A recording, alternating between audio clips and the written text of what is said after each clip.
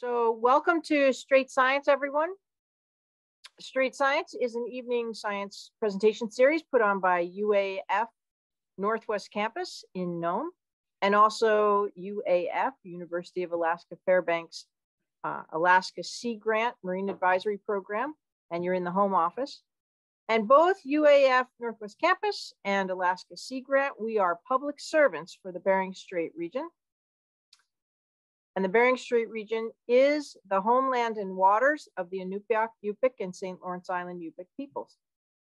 And tonight, Tundra be damned, we've got Ken Tape.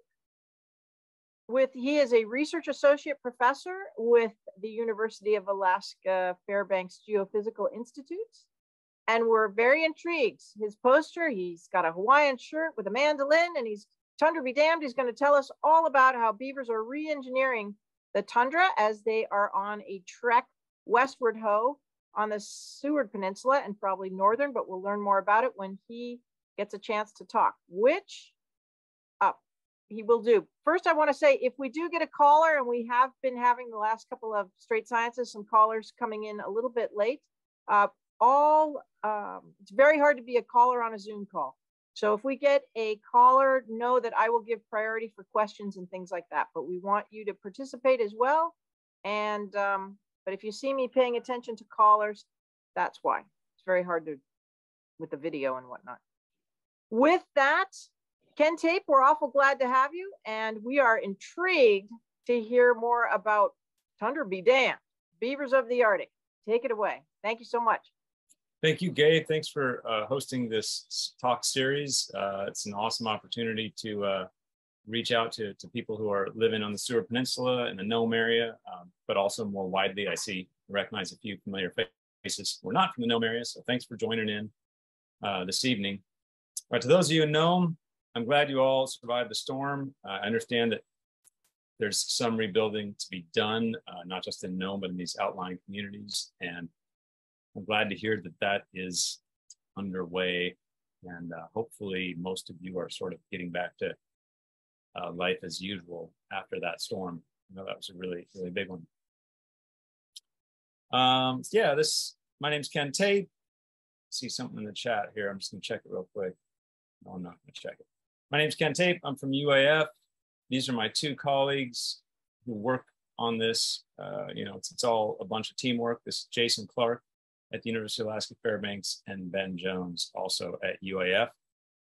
Most of this work is funded by the National Science Foundation. Okay. Let's try this. There we go. So this was the fold out, sort of the centerfold in National Geographic. They had an issue a few years ago now, 2019, about how the Arctic landscape is changing. They'd had stuff on the sea ice in the past, but this was more about how the landscape was changing. And this was sort of like the fold out in the center. And I'm just going to go around and point out a few of these things that are that climate change is imposing on the Arctic landscape. You can see tundra fires here over on the left. You can see a thaw slump, one of these permafrost features. You can see a thaw slump here. You can see receding glacier back here. There's another one right here, incidentally. That's up in the eastern Brooks Range. But yeah, receding glaciers. You can see thawing ice wedge permafrost, thawing polygonal ground here. You can see shrub expansion. So Arctic is a lot shrubbier than it used to be 50 years ago or 100 years ago, and that's something that I'm sure if you've been in Nome for half a century that you've observed, or maybe even a few decades you've observed the expansion of shrubby vegetation. And then moose are new to the Arctic in the last century, to Western Alaska, Northwestern Alaska, Northern Alaska. And then I was really pretty excited because our research was in its infancy at this stage, but beavers made it into the pictures here. So beavers have also moved into the Arctic, partly maybe rebounding from being overtrapped, but also because there's more shrubs, there's more unfrozen water. It's basically a more hospitable place, and there's more habitat than there used to be. So I'm going to talk mostly today, not about these other changes going on, thaw slumps, permafrost thaw, shrub expansion, and such, but show you some pictures about beavers in the Arctic and talk a little bit about that. This is the local cartoonist in Fairbanks, Jamie Smith. He drew this cartoon in 2001. Little did he know that it was a perfect prophecy for what has unfolded in the tundra regions of Alaska in the last 2 decades. And indeed, this picture has been taking place all over the tundra of Alaska. This could easily be the lower Noatak, right? You've got the Brooks Range in the background, and you've got this landscape that really has a lot of free-flowing water, doesn't have beaver engineering, and they have been moving into this landscape over the last, depending on where you are, the last 1 year to 50 years, right? It just depends on where you are, whether or not they've sort of got to your area yet. So I'll go through a gallery of maybe a half dozen pictures of beaver ponds to give you an idea what they look like in the tundra. Sometimes I give this talk in places that are a long ways from the tundra, and so I spend some time talking about the various attributes of the tundra, but I think most people here are pretty familiar with it. So I'm just going to show you some pictures and give you an idea of what these ponds look like. This is a stream up the Kugruk Road, about 47 miles, and then you go a mile off the road. This is looking down on a beaver pond. It's flowing right to left.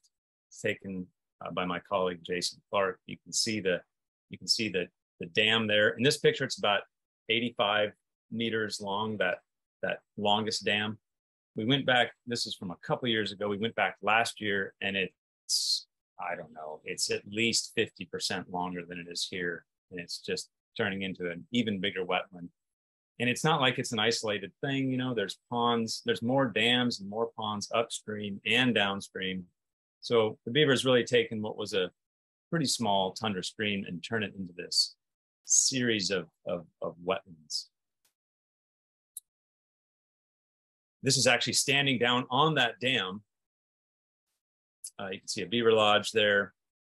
There's maybe, I'm walking right along the top of the dam here, which is like super treacherous. And one thing we're learning about beaver science is that, the landscape around these ponds is intentionally made difficult to traverse. Like, yeah, you can boat the pond, but actually most of it is like not boatable, but also not walkable unless you have chest waders. And it's made that way because the beaver it needs to protect itself from predators, right? So this underwater is where the beaver wants to be. The beaver does not want to be up on shore chewing on shrubs. And so they build this dam, they flood a big area, and then they can flee into that water anytime they need and readily escape predators. And that goes for the winter too. They get frozen into their lodge. So here's another view of a beaver pond. This is also up Kugruk Road. I think it's called, what's this river called? Grand Central River, maybe. It's in that area. And you can see just a large area adjacent to this river that's been flooded by this beaver pond. That's the same pond.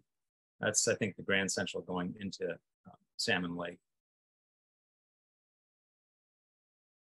Here's one from the Denali Highway, which you might say is technically not the Arctic, but you can also see that there aren't any trees here. So this is, between the Parks Highway, and this is in the Alaska Range, right? Denali Highway, not in the national park, but between the Parks Highway and the Richardson Highway.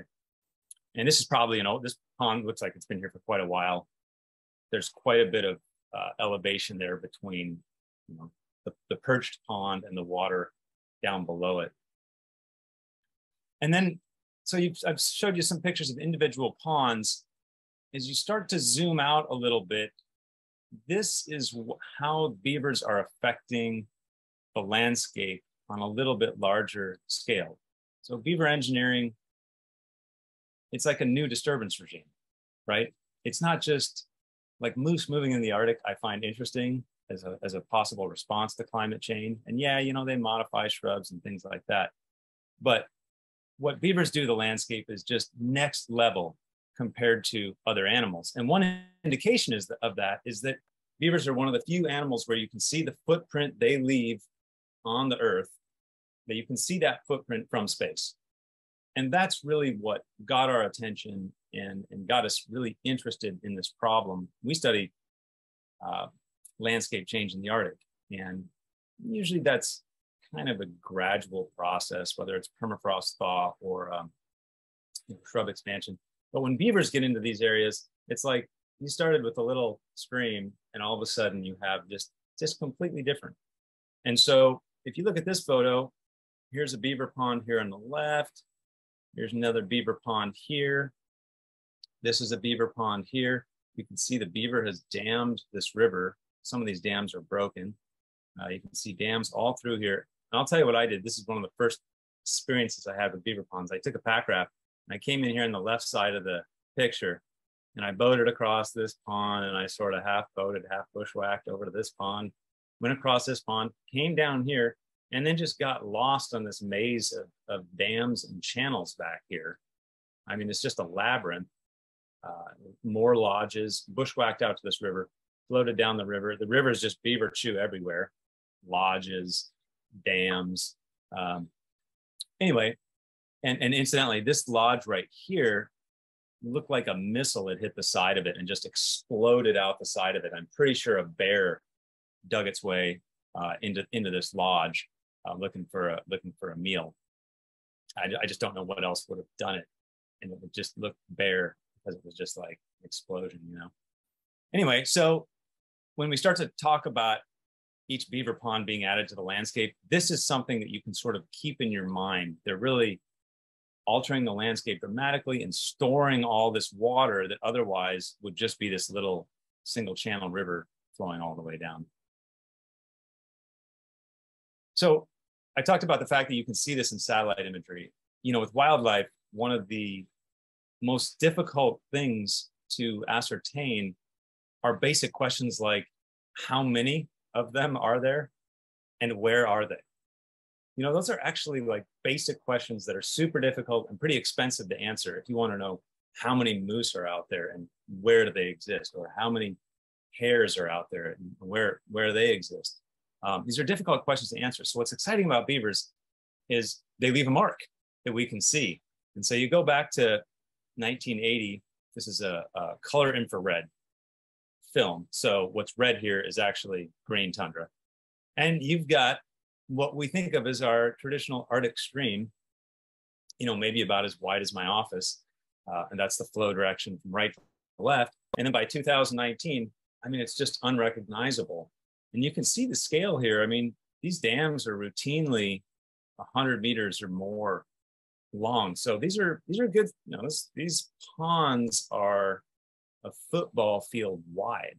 It's a huge pond, and it's all the way down the river. So this was super exciting for us. We could track their movement into tundra using time series of satellite imagery. And let me back up, since I'm talking to folks in Nome. These are both on the Seward Peninsula. This one's, I would say, east of Council, I don't know, maybe 30 or 40 miles in that general area. This one, I believe, I think this one is west of Nome, you know, between Nome and Teller, not that far from Nome, I think. I'm guessing these are some of those drainage gullies or ditches that I see that maybe were used for mining. I'm speculating, but I'm guessing that's what those are. But you can see in 2003, you have this little stream again, kind of like as wide as my office, little traditional tundra stream, and it's just unrecognizable in 2016. So this is super exciting for us that we could track the movement of beavers into the tundra. And of course, we're also really interested in what the impacts are to these ecosystems. And what we have along those lines are more hypotheses than answers, but I'll talk a little bit about that. So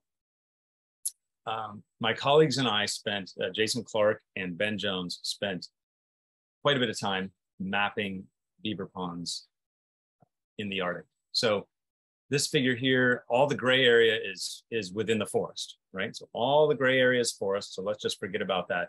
And everything that's colored in Northwest Alaska here is the tundra. And what you have here is, this is called a heat map. This is called just a density map of beaver ponds in Arctic Alaska. So we mapped, and when I say we mapped, we flew using satellite imagery every stream and stream branch and river and lake in the Alaska Arctic, with the exception of a few areas, about 10% of the areas we didn't have imagery, and we just mapped all the beaver ponds. Anything that was, you know, clearly identifiable as a beaver pond, we mapped. And so we mapped something like 12,000 beaver ponds. And what you see here is a map of where you have and don't have beaver ponds. Blue means no beaver ponds. So beavers are right at the continental divide of the Brooks Range right now, and this entire area of the North Slope awaits them. In fact, they are in the Congacut River over here. They're in the Canning River, the headwaters of the Canning River. They're in the headwaters of some of the Colville tributaries. So they have to swim downstream, and they have to find suitable habitat, which they may or may not find. I don't know. But what you can see is Nome is a pretty hot spot. There's a lot of beaver activity around Nome. Now, Selawik, sort of the Selawik lowlands here, they win the prize for the highest density, but they're also pretty close to tree line there. So Nome is a hot spot, and you can see like the northern part of the Seward Peninsula is actually looks a little bit more like the North Slope. It's colder, more ice-rich permafrost. You do have beavers in some of the beavers got a foothold in the Serpentine tributaries because they're springs, right? Beavers go for springs for obvious reasons, I think. They're open in the winter, right? And they're probably higher dissolved oxygen, who knows, but they go for springs. So anyway, this is what the footprint of beaver disturbance in Arctic Alaska looks like. This is a little bit of a complicated figure, so let me just give you the main message, and you can ask me about it later if you want, or try to interpret it yourself.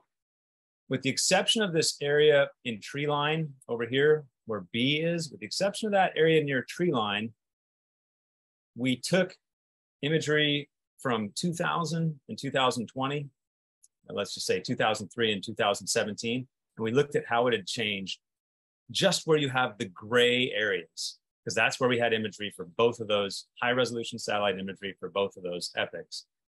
And what you see is that basically, with the exception of this area near tree line, there's a doubling or more of beaver ponds as they move west into new regions of the Seward Peninsula and Northwest Alaska.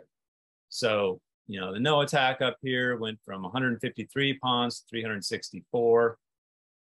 Kobuk-Selawik, this is this area B, it was about the same. Basically, that area was filled up with beavers by 2003, and it's still filled up with beavers now, almost the exact same number. Kotzebue has gone absolutely bonkers in the last 20 years, and I'll show some figures from that. And then northern Seward Peninsula, you can see about a doubling, and then Norton Sound, which is this whole area around Nome, is also approximately a doubling. So a lot of change, and it's underway. We've caught them in the act, which is super exciting. So to zoom into one of those areas, my colleague Ben Jones wrote this paper a couple years ago now, looking at the area around Kotzebue where he had particularly good imagery. So he mapped dams instead of ponds. That's a small distinction, but in 2002, around Kotzebue, he mapped 2 dams. By 2008, 7 dams, 2012, 34 dams, 2019, 98 dams. So when you talk about a doubling, it sort of blurs the fact that they're just moving into new areas and colonizing new areas, as well as increasing their numbers in existing areas. If you look at a little bit bigger area here, the northern Baldwin Peninsula, these dates are constrained by where we have imagery available, but 2010, you can see 94 dams, 2019, 409 dams. I mean, they're everywhere. We're out there picking sites by helicopter in August, and we often need to find a control segment of stream, what we call the control, right? The area that's unaffected by beavers. That's the problem, is that it's super hard to find an area that's unaffected by beavers because they're everywhere. So really interesting. And that's this is entirely consistent with the local observations from this area of beavers moving in over the last couple of decades. So I'll show you a little bit of the impacts to permafrost. I'll give you an example here. We're physical scientists. That's sort of our backgrounds more in like permafrost and snow and ice and hydrology, a little bit in vegetation. But we also think that the physical impacts are a little bit easier to predict initially. And so our idea is we're getting a good idea of how beavers affect hydrology, permafrost, and as well as snow and ice, and then to sort of go out from there and answer bigger questions about biodiversity, fish, and even things like boat access and things like that. So here's an example of how beavers affect permafrost. This is from a paper that Ben wrote. This is a little tiny stream that exits Swan Lake. It's about 62 miles, 64 miles out the Kugruk Road. And then it's about a mile off the road. So here's what the channel, here it is. It's flowing from bottom to top. Here's what the channel looked like in 2006, 2011. These little red lines are dams. So we see beavers move into the area. And 2014, 2015, 2017, and then in 2019, what happens is permafrost is heavily controlled by hydrology. So if you change the hydrology, you will change the permafrost. And in this case, the beavers starts pushing water off into this ice-rich tundra, and it just falls apart. And it falls apart, it creates these new channels. And of course, the beavers, meanwhile, are still there. They're putting up dams here, dams are overflowing, breaking over here, and they're building new ones. And see, by 2021, you can see it's changed quite a bit. Let me show you what that looks like on the ground. Well, here, first I'll give you a cross section, right? So this is a cross section. The stream is flowing into the screen here. So it's flowing into the screen like that. Stream's flowing into the screen. And this top line here, that's what the valley looked like in 2017. The beavers had already been there for a while, but they started to divert the stream. And what happened is it thawed permafrost all around the stream and it collapsed, right? So this is elevation on the axis. This is like, this is a couple meters worth of elevation. So 6, 7, 8 feet worth of elevation that the beavers divert the water, permafrost, that water thaws permafrost, the water flows away, it all collapses. And so by the time that we showed up in 2021, we showed up to this 2020 line, So, and this is happening on a scale, this is 200 meters wide. So it's just opened up this huge valley. This is something that beavers, of course, do in ecosystems in the lower 48 all the time. But when you have permafrost, it's actually exacerbating their effect on the landscape because of this tight relationship between hydrology and permafrost. So here's what it looks like. Here's an oblique view. And this is a cross section. So here's 350 meters. This is the stream going this way, okay? And this whole thing over here is this entire area of permafrost. It's collapsed as the stream has been diverted. So I'm just gonna skip this figure because I think, go ahead, did I hear someone? That's all right. Oh, no, yeah, I finally got in. I was having trouble. This is Orland Bushu from the native village of Gamble. Sorry for interrupting you. Oh, thanks for joining us. Yep. Hi, Orland. We're glad you joined. Thank you. Yep. Cool. Yeah. So here's here's what it looks like adjacent to that stream. This is where the stream used to be. It just used to be this little kind of stream flowing right to left. And basically the beaver gets in there and diverts the stream. And then the whole landscape just starts falling apart. And that's what you're seeing here. Super active, super recent permafrost thaw. And so this doesn't happen in every case. You have a beaver pond, but it happens quite a bit. This is not our only site like this. And so this is pretty exciting from a landscape change perspective. Permafrost little bit frightening maybe because, you know, permafrost thaw is something that is already happening due to climate change, but you mix beavers into the equation and it really speeds things up. And that's really kind of our hypothesis. Our hypotheses are all around that, you know, we don't have all the answers, but our predictions are based on the fact that beavers create a kind of oasis. They create, by pooling water on the landscape, it absorbs more heat, it thaws permafrost, there's more open water, unfrozen water in winter. So both in the aquatic world and in the terrestrial world, we see these beaver ponds as being oases for boreal species to move into the Arctic and get a foothold. And if we were talking about a few dozen such oases, it probably wouldn't, it'd be sort of a novelty, but really we're talking about tens of thousands of these. And so that's, you have to sort of put all these little dots, these little oases all over the Arctic landscape, and then sort of try to imagine how that's gonna change what the future looks like in the Arctic. This isn't too interesting, but these are some papers that we've written, and I put this here to emphasize this idea that, you know, we've started with the basic questions of where are they and when did they get there? You know, how many beaver ponds are we talking about? Where are they? Where do they exist? Because they weren't really considered an Arctic species at all, even though you all knew that they were because they've been out there for several decades, but they weren't really considered an Arctic species.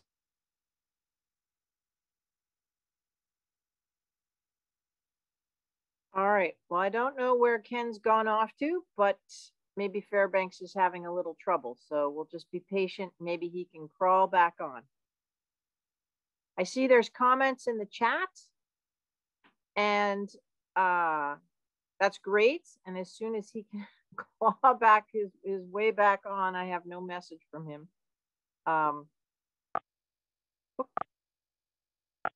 We'll get to your questions. So stand by one. I'm going to try to give him a call.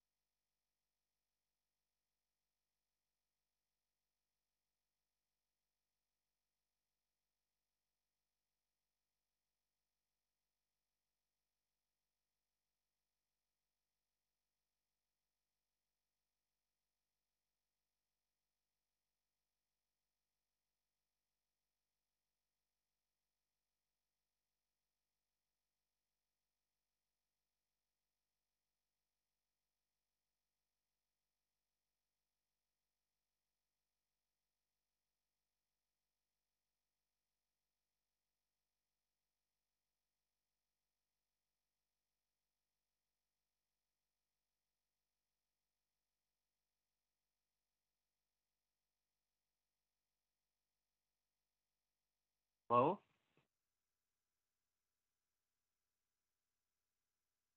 Hello. Oh, yeah, Orland, sorry about that. The speaker has just dropped off the screen, so he's may have lost power. I just got a hold of his home base and not his cell phone. So they have power at the house, so I'm going to try the university. Stand by. All right.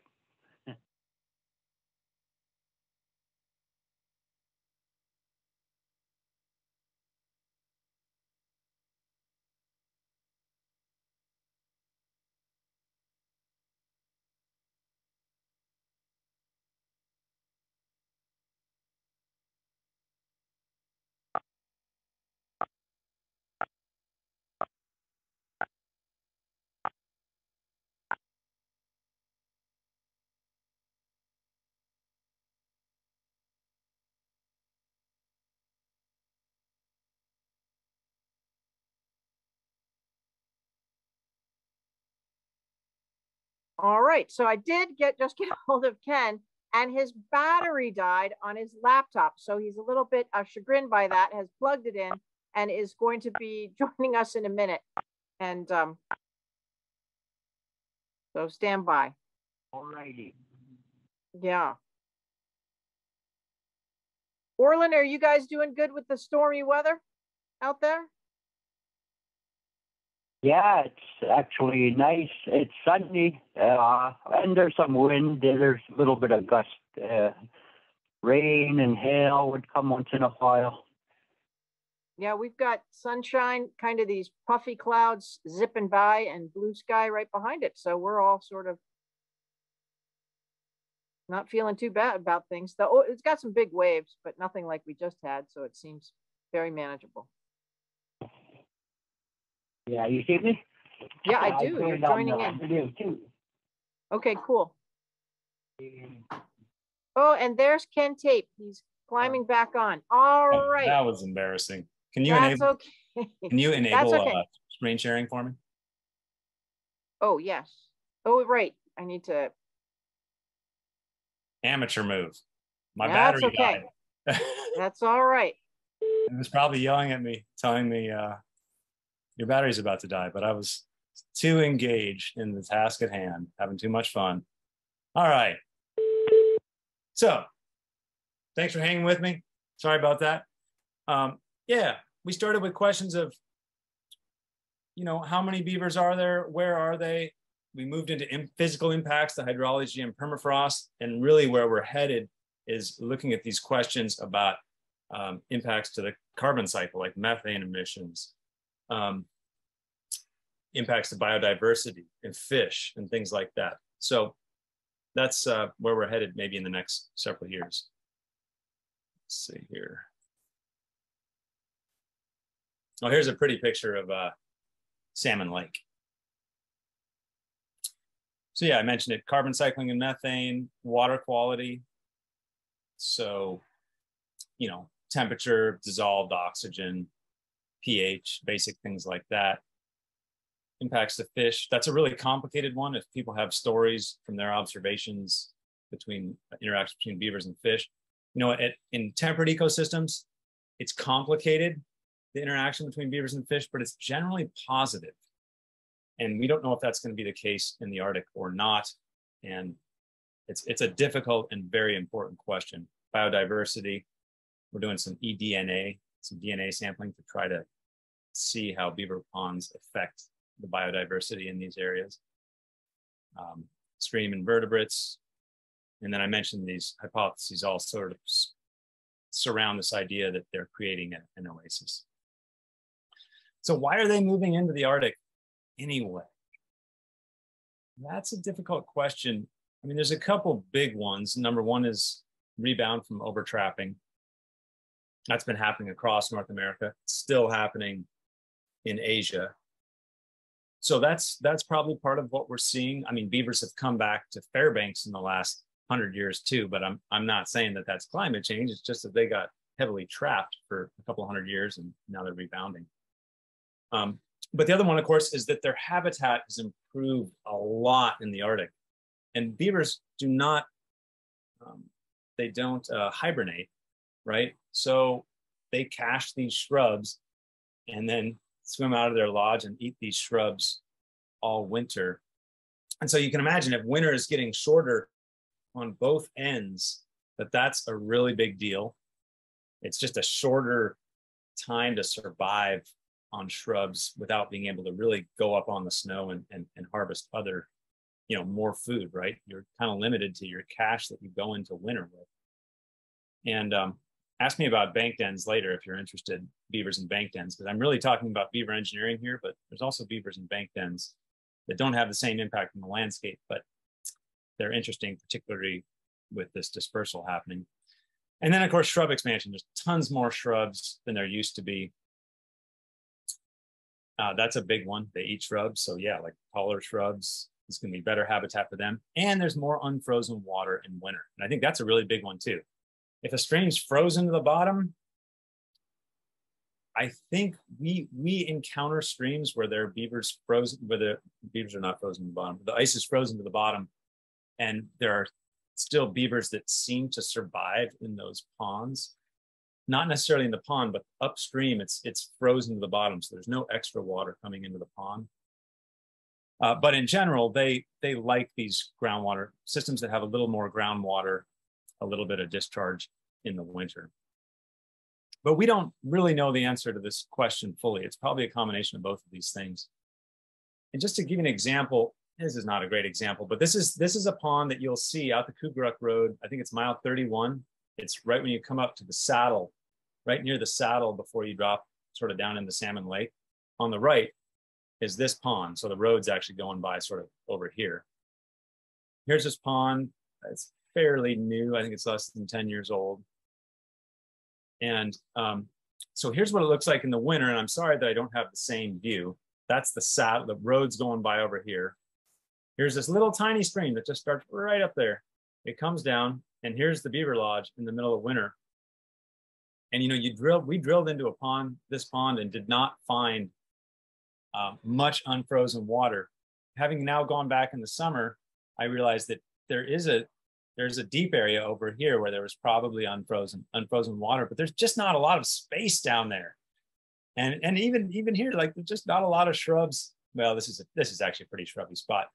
But this idea of what do they eat? And I mean, this family just totally frozen in there. And I'm kind of marvel at the fact that they can survive these long winters. So I'd be curious if people it'd be fun to see like what this looks like in the spring. Like, do they ever kind of go out in the snow and like grab a shrub and run back? Because I understand that their feet aren't really adapted to walk on snow, but if you're starving, I could imagine beavers kind of breaking out and trying to get some forage. So that's what I have. Thanks for your attention. And yeah, I'd love to hear if you guys have observations or stories that you want to relate. I'd sure be curious to hear them. So thank you, Ken. That was great. Plus the little surprise disappearing and coming back. We appreciate that. Yeah. You'd fit right in around here. And this is a time, I know we've got questions in the chat, which I'll start off with. This is the time that the audience, while they're thinking of their questions, it's always nice to give the speaker, let's give Ken Tape a little love for giving us information about beavers and the work he's doing here in the Seward Peninsula. So with that, while people are chatting away, we will go to the first question from David Payer, who says, can you also comment on the changes in shrub vegetation between these photos? It was I think an earlier photo with the mining ditch. Yeah, and let me can you hear me okay? Yeah, I can. Yeah. Hey, David. Hey Ken, thanks. That was really interesting presentation. I've been following your work. I'm quite interested in this topic, and really some great work here. Thank you. And I thought that was an opportunity to maybe talk about, but I know that the imagery is different. And the one even before this, I think, that had the infrared. Yeah, and we may not have the resolution to be able to comment on that, but I just thought that would be interesting because I know you've done a ton of work on vegetation change. Yeah, I appreciate that. Usually, or often, I should say, I won't say usually, but often the first part of this talk, I talk more about shrub expansion and show the repeat photography showing the expansion of shrubby vegetation. These days, I like to just drone on about beavers. So I kind of just left the shrub stuff behind. But yeah, we have a lot of repeat photography, and there's just been a lot of science showing that shrubby vegetation is expanding its distribution and getting taller. There was even a paper about tree line a couple of months ago that was a pretty big deal in the Brooks Range. This one, unfortunately, does not have the resolution. There's probably tree line and a lot of shrub expansion going on here, I would guess. But I mean, this also sort of underscores how dramatic the changes are that beavers induce. Now, granted, shrub expansion, because it's linked to climate, it's kind of happening everywhere. I mean, not quite everywhere, but it's widespread, where beavers, only affect the area that they alter. But like, notice that there's no resolution issue here with detecting the fact that beavers have moved into this picture. But yeah, if we had high resolution here, you'd probably see quite a bit of tree line expansion and shrub expansion, you know, all, for example, all along the slope. Like I see bare, like this looks like bare patches, right? You probably bare patches, and I'm just not seeing those. But it's a little hard with this color infrared stuff. It just lacks a little bit of resolution that some of this, I guess I'd probably use like some of that 50s black and white aerial photography might be a better comparison to this 2019 image. But yeah, shrub expansion is a big deal, and it's definitely part of what's, you know, driving beavers into the Arctic. But to what extent, it's hard to say. It's a great question. Thanks, Dave. Yeah, thank you, Ken. All right, thanks. And the next question is from Letty Hughes. Do we know approximately how many beavers may be equated to a dam? Looking at the beaver pond increase near Kotzebue, can one beaver family increase the number of dams in that amount of time? I mean, one beaver family could not account for all those dams, but I don't really have an answer to that question. Another way to ask it is if you're counting lodges, right?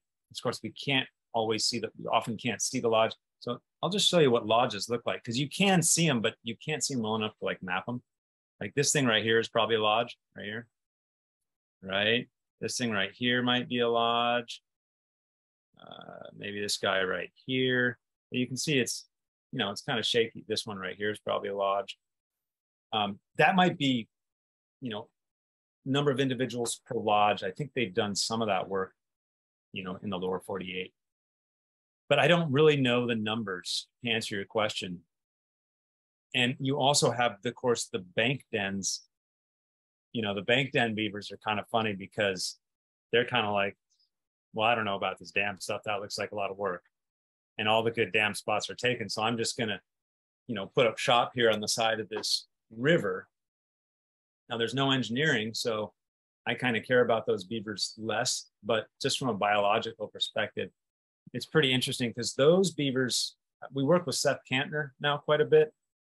And one thing that he's cued me into, and actually Keen Richards, a guy at the ADF&G, was pointing this out as well.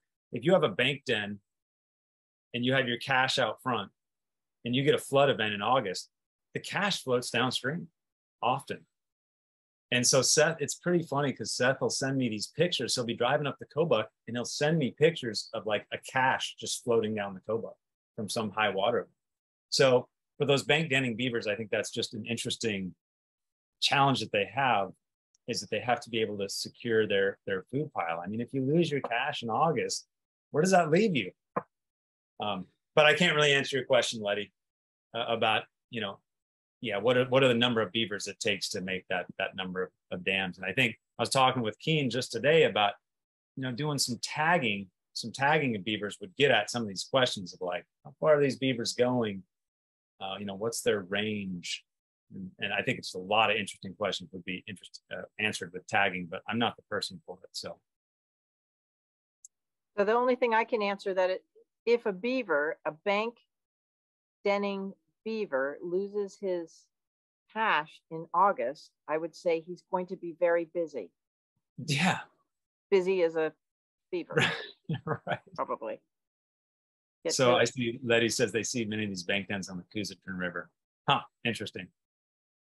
And I have a question for nomites in the area and you as well. So years ago, I would fly a little bit more locally than I do currently now. And you could see where in those ditches, which you pointed out in the hills around Nome, those are still operational in that the beavers have gone up there and dammed them off.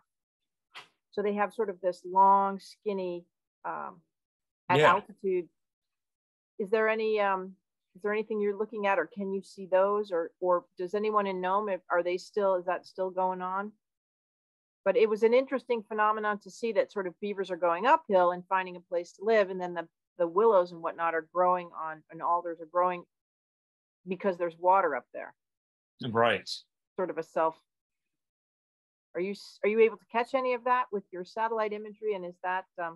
I mean, I seem to recall mapping some of those, but among 10,000 ponds, I don't remember those specifically, but I think it's kind of cool that they would choose such a perched water body as that, you know. I mean, that's pretty ambitious. That wouldn't be my first choice of places to build a pond, but view to die for, honestly. Probably. What's that? View to die for. Well, that's a good point. That's a good point. I love seeing the ones that are perched. There's one going up the Cougarock Road on the east side. It's like partway up the slope. You might have to be in a helicopter to see it. But these perched ponds are totally impressive from an engineering standpoint. So they're really damming it all. Yes, indeed. Rick Tillman says apparently they really are damming it all. Yeah. When is it going to stop? So here's a couple questions for you. Yeah, one is, when is this going to stop? When does this end? What does this look like in 30 years? You know, and another question I have, and this is, I think, a complicated, difficult question, but when was the last time they were out here in these kinds of numbers? You know, beavers are at Shishmaref now. You know, they're all the way to the Bering Strait. When was the last time that they had beavers in Shishmaref? I mean, because it kind of gets at this question of what the drivers are. I mean, if it was just simply beavers reoccupying their former range that they had established prior to the fur trapping industry coming in, then, you know, they would, if they were out there before, that would sort of answer that question. But I think that's just a really difficult question to answer. Were beavers out in these numbers on the Seward Peninsula in the 1700s? So anyway, something to think about. Yeah, the paleo record. All right.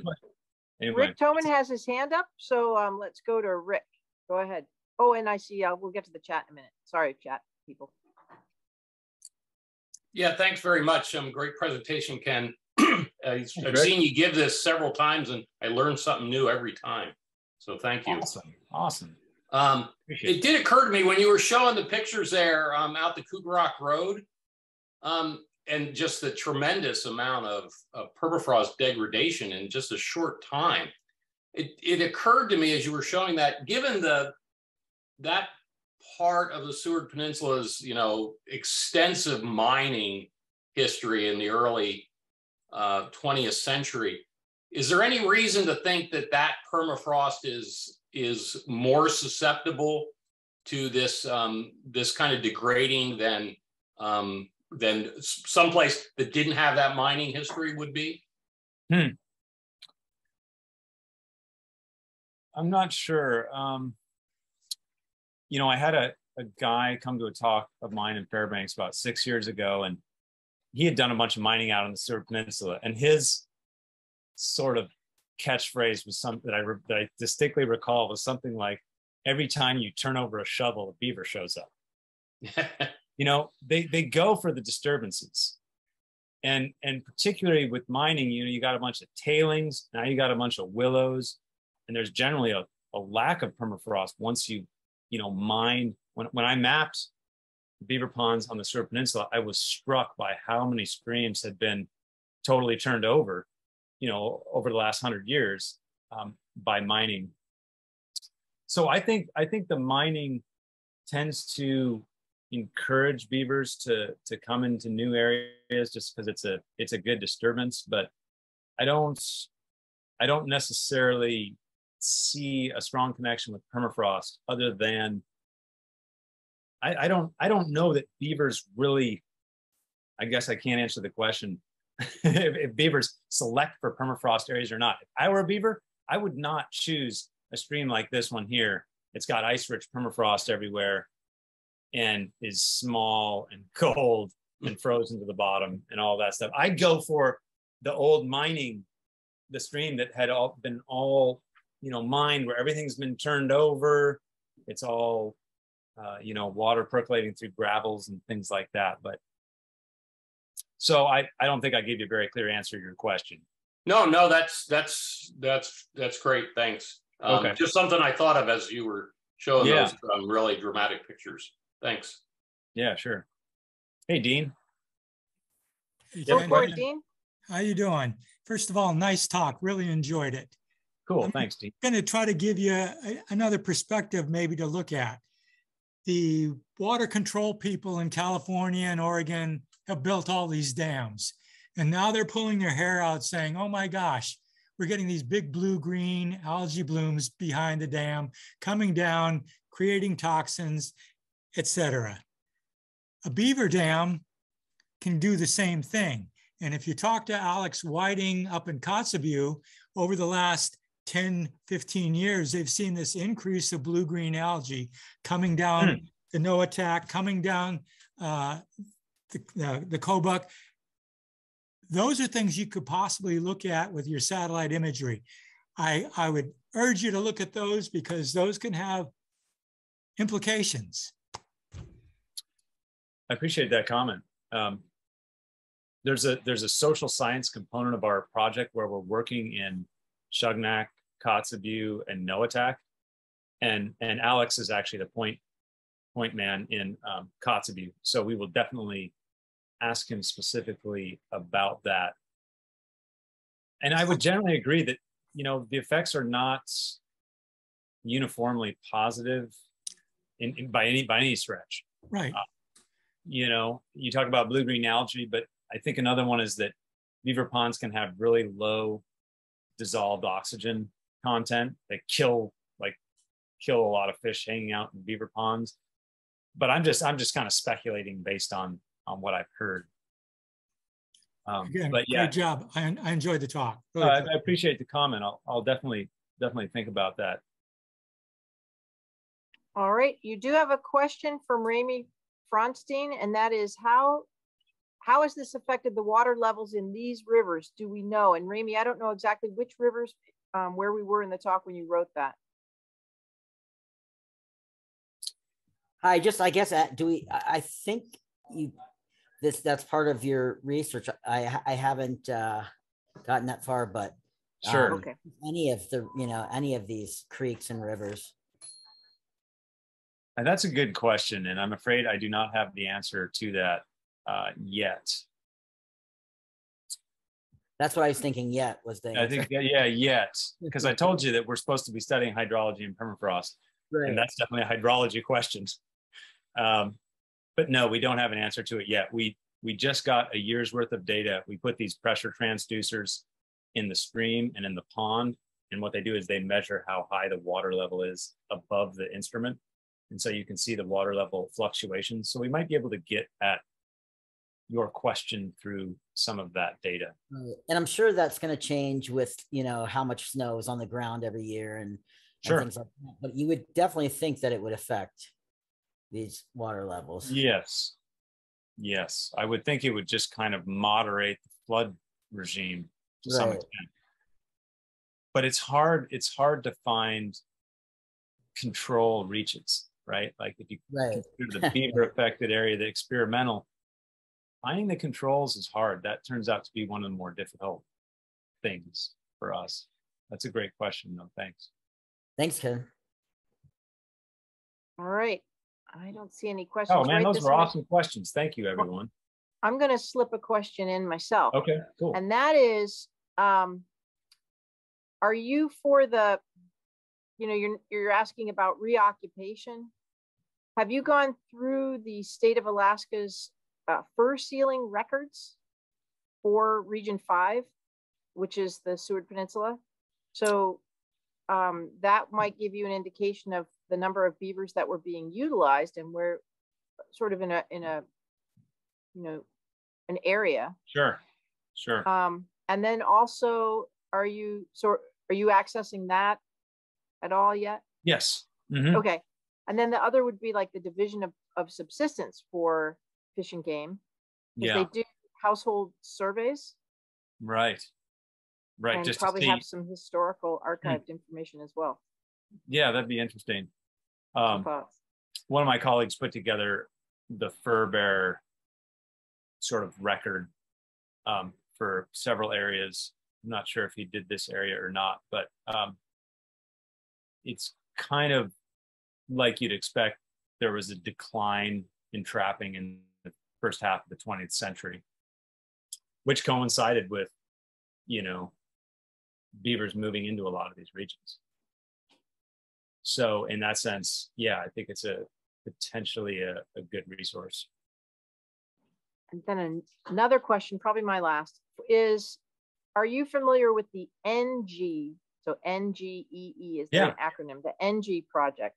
So Stan Wolfschlager. Yeah, right. Stan. I know right. So he's with the U.S. Department of Energy, and they're doing a really big study from Nome all the way to the North Slope. And one of the things they're looking at is permafrost degradation. And I didn't know if you were, and they're doing all kinds of modeling about the environment and things like that. I just saw him earlier today. He's in Nome, and I thought, wow, you're talking about re-engineering, and you're talking about these great slumps of permafrost because the beavers. Are you guys hooked in together talking about permafrost lost? It just would seem like, wow, chocolate, peanut butter, boom. Mm-hmm. Is it that good of a match? It might be. Yeah, I've tried to get some traction with the DOE folks to do this beaver work, just to sort of like pull this into their program. But they haven't bitten yet, They're aware of what we're doing. And of course, they've had a presence out in Nome for a lot longer than we have. They've been doing that work for, it seems like 10 years, maybe 12. But yeah, I think I'd like for beavers to be part of their program, but it doesn't happen overnight, and it might not happen at all. But we'll see. Okay. We'll see. All right. Yeah. Well, it just came because we hear of that. Yeah. We hear of them, their permafrost modeling, and I just saw them today. So. Okay. Cool. Right. All right. Any other questions about beavers? Very interesting. And I guess because a lot of the questions were unanswered and your work is still ongoing, did we get you back for, I'm sure you're going to be busy. Yeah. But well, maybe we can get you back and you can tell us the rest of the story as it unfolds for you. Absolutely. So I'll say my last piece, we come out twice a year, once in late March and then once in August to do field work. And you can always hit me up if you want to grab a cup of coffee and chat about beavers. But yeah, we love coming out there to do field work. It's an awesome area and good people. And we've got 4 more years on this project. So we're looking forward to being able to answer a few more questions next time. All right. So thank you so much. And for everyone in the audience, next week we have a twofer doubleheader.